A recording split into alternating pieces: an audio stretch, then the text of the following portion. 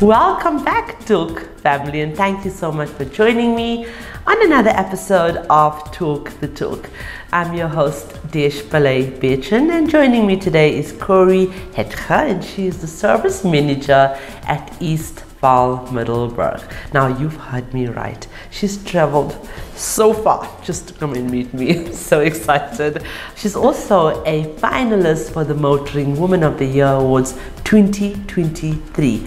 And what an amazing woman she is. It is so humbling and just so refreshing and encouraging as well to have women join this movement and understand and, you know, really just recognize that this movement is not about winning. It's not about just them being recognized, but also about paying it forward and to educate, uplift, and most importantly, encourage other women in the motoring trade. An exceptionally good service manager like Corrie achieves a hard-working, productive, and effective workforce that punches above its weight in its performance. Corrie believes that the key to successful management is the relationship between the manager and staff. Good relationships are based on trust, commitment, and engagement, and a service manager's essential role is to build these relationships for the benefit of the department, so that the tasks that are set are completed with enthusiasm, effectively, on time, and with the energy to do more. As I said earlier on, she is such a amazing and incredible person. I've gotten to know her and her lovely husband who accompanied her all this way, and it was just so amazing to get to know them. So without further ado, let's welcome Corrie. And as always, this interview is proudly brought to you by Sariti Solutions and Evo by Nedbank.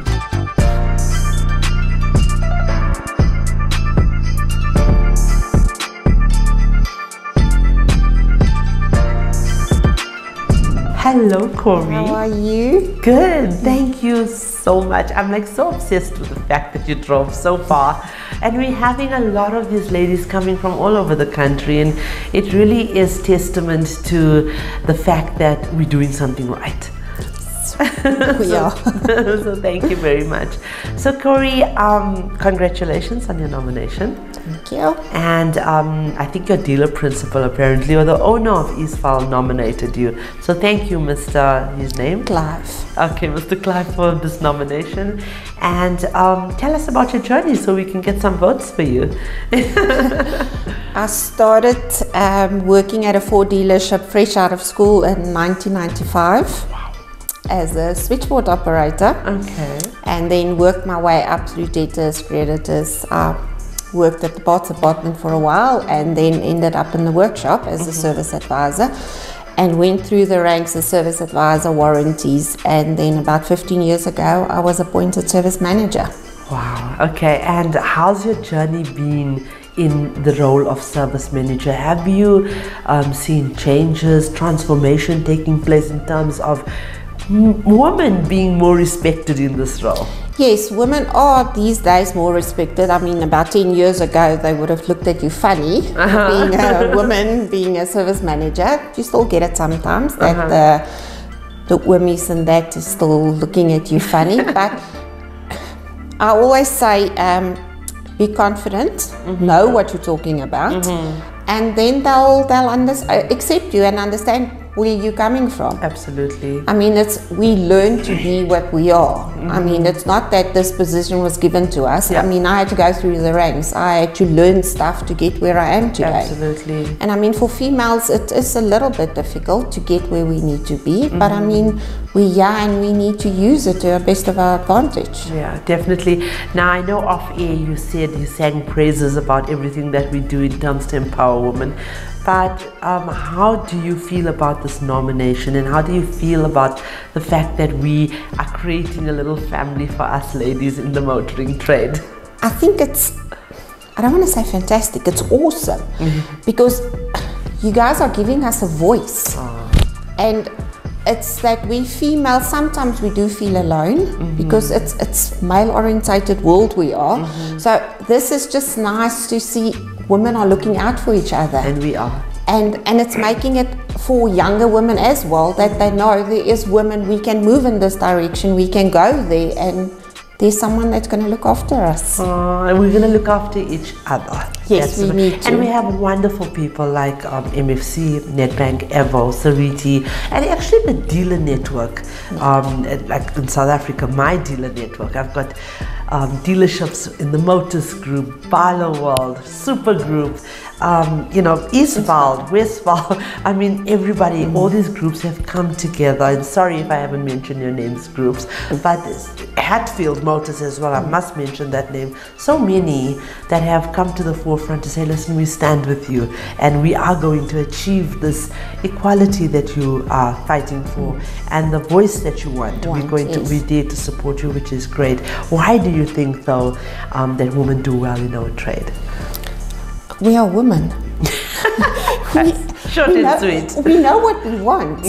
I mean, and not all the time, but most of the time. But we are, I think, much more prepared, and we listen differently. We've got empathy, and we've got a little bit of understanding where they are coming from, and then we're pretty. Makes it a little bit easier, but I think it's nice to look at. Yeah, and our compassion, because we love what we're doing. I mean, if we didn't love what we're doing, we won't be here. Right. I love everything that you just said, especially not the pretty part, but especially. And it's been said, I often ask this question, so I know what the answers, kind of what the answers are going to be. It's always the attention to detail. We're empathetic, we are compassionate and considerate and patient and tolerant. But I love what you said, we listen differently. It's not that a man doesn't listen, it's just that women listen differently. We're actually not just listening, we're hearing. I think I'm saying it the wrong way around, but anyway, I get what you're saying. It's very important.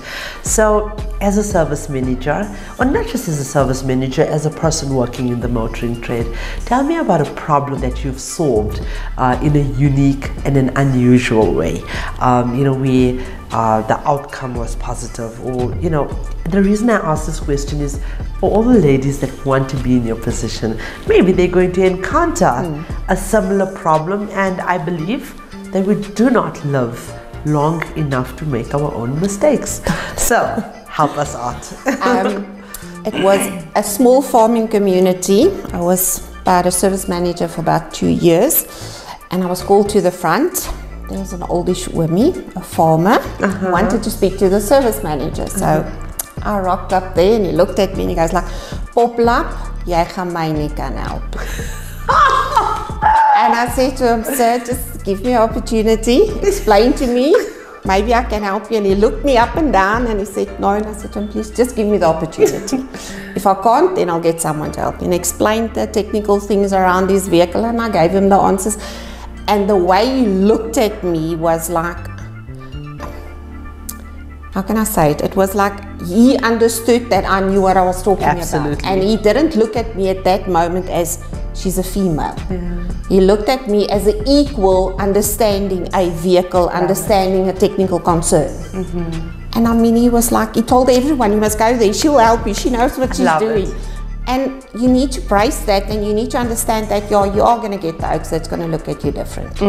It's a man's world. Right. But you need to empower yourself by knowledge and show that you know what you're talking about. So absolutely. So these young guys out there, if an Uomi could do that and like look at her differently, then you have no excuse. No, they don't have an excuse.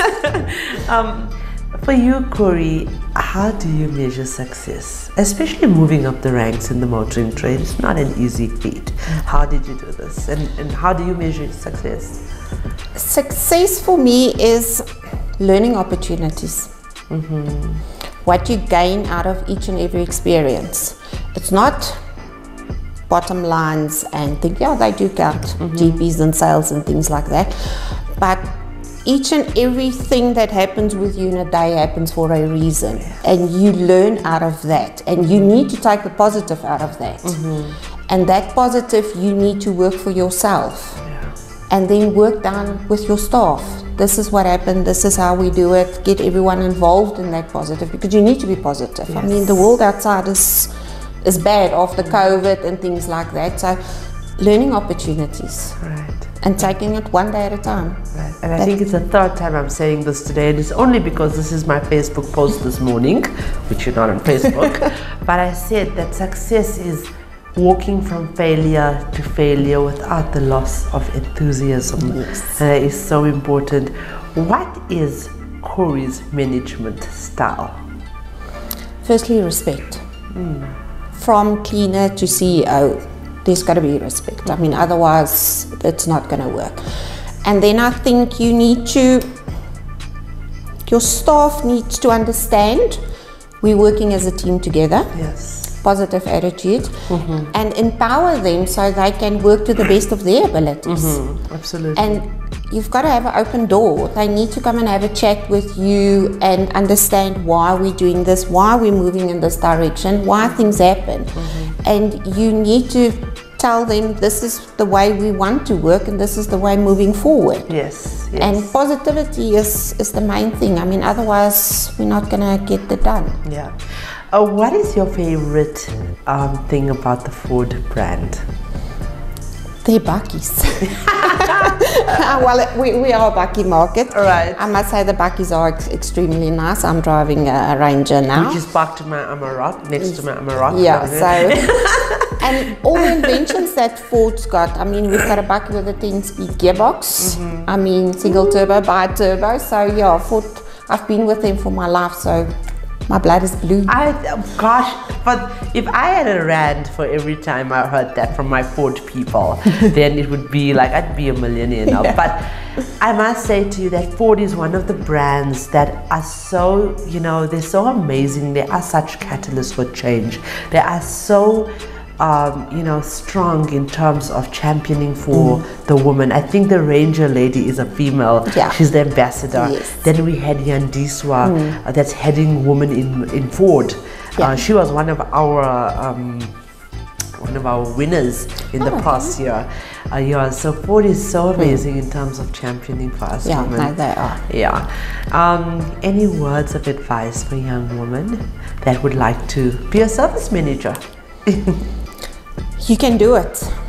Just go out there, show them you can do it, and be real, be 100% who you are. Do not change for anyone. Yes. Just be who you are and go for it. I mean, it's fantastic to get there and to see where you started and where you ended. It's fantastic to get there and just go for it. No one can say you can't do it. Right. So, Corrie, how do you handle negative criticism? Listen to it firstly, understand why. Why they said that, why are they thinking in that way, and then change it into a positive. Right. And don't let that break you. No one can break you, you can only break yourself. Yes. So whatever comes out of it, make it in a positive and move forward and learn out of it. I mean, if you're not going to learn out of it, then you're going to be stuck. So be positive.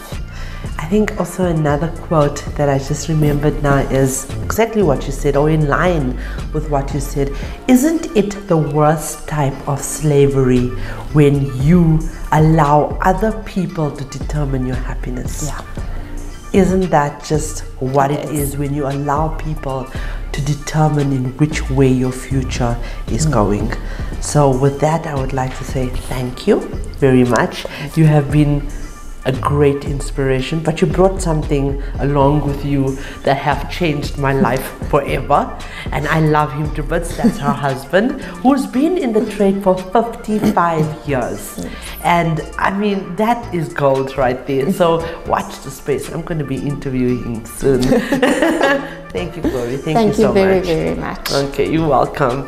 Viewers, thank you so much for watching, commenting, and sharing our interviews and our content.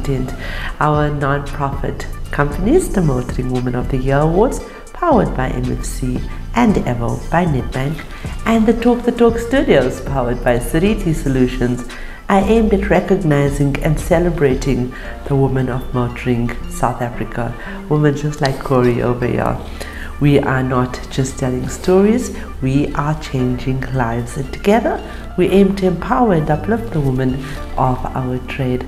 For those of you that are searching for your new ride, please visit www.otto.evo.africa. We have thousands of vehicles on sale for you to choose from, and we only advertise on behalf of reliable and trustworthy MFC accredited dealerships.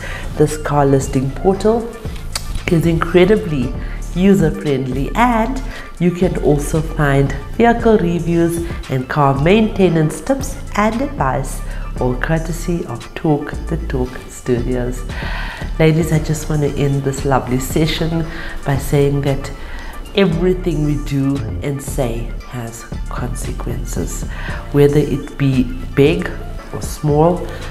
So we should always act with dignity and respect for others and yourself. It is so important to think before you act and listen before you speak, because your actions do not only affect yourself, but it also affects others around you.